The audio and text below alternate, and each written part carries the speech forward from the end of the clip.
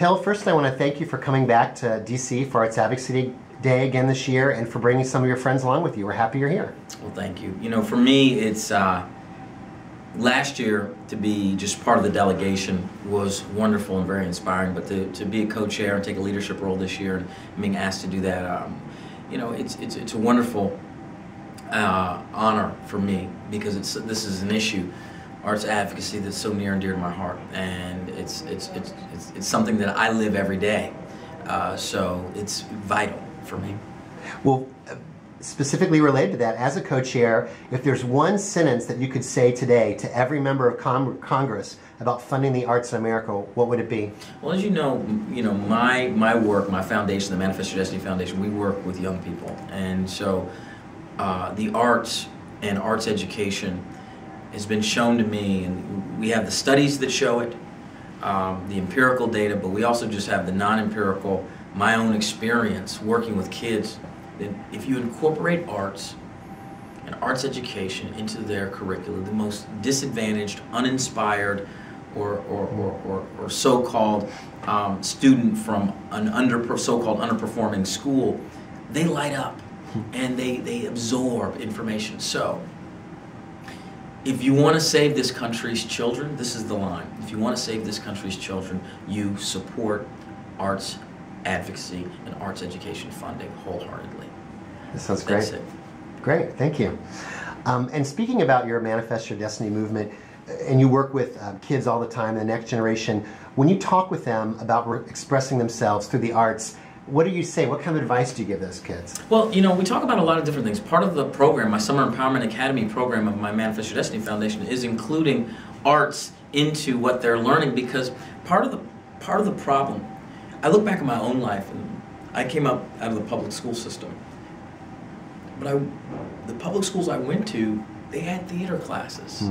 I had to learn the recorder, you know, the public school flute, they called it. You know, I was exposed to painting and drawing classes in those same schools, because the schools are still there. In those exact same schools, none of those classes exist anymore. None. And I promise you, but for that exposure, I wouldn't be living the life I'm living today. And that's what we have to think about. We have to think about the fact that there's a chain reaction. There's a chain reaction of positive results that come out of an individual's life when they're exposed.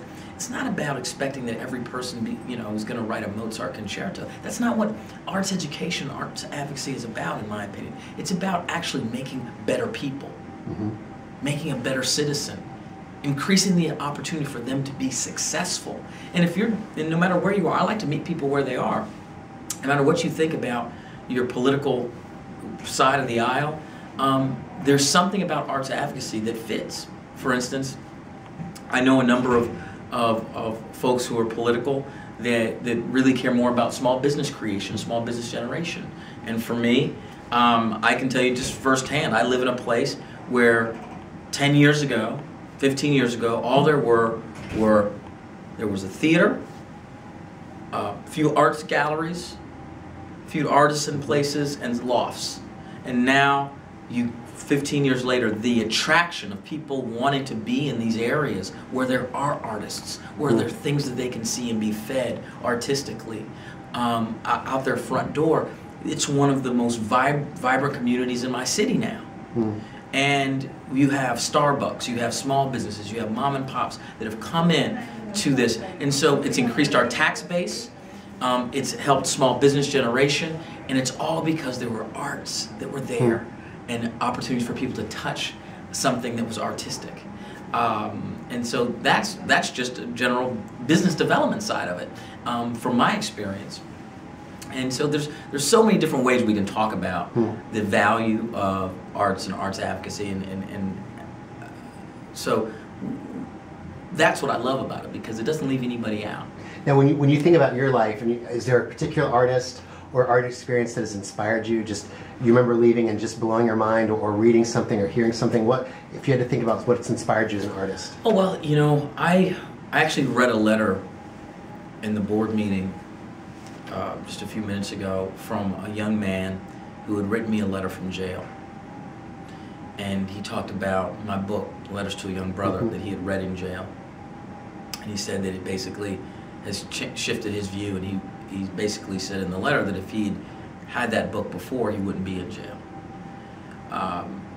Now that book is a series of letters that I wrote to this fictional young man. So it's a story book. It was inspired by a book called Letters to a Young Poet by the poet Rilke, the German poet, Rainer Maria Rilke, who wrote a series of letters to a young poet who asked him, should he be a poet?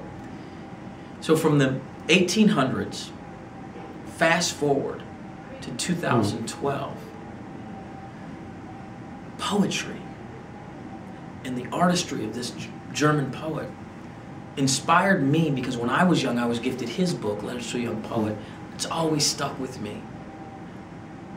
I was inspired to write a book that was very similar, based on modern day version, was what I decided I wanted to do. And then it reaches a young man in Louisiana who's in jail. And hopefully his life is improved. And so we can start to see that if we don't support artists, if we don't encourage artists, these lines don't happen. Because art, and the beautiful thing about art is that great art, there's legacy. It lasts over multiple generations. And so it has impact, impact, impact, impact. It's not just a one-off. And that's what's so special about art, I think. And that's why it's so important that we support anything that has to do with the arts. Well, thank you so much for talking with us. Appreciate it. Thank you.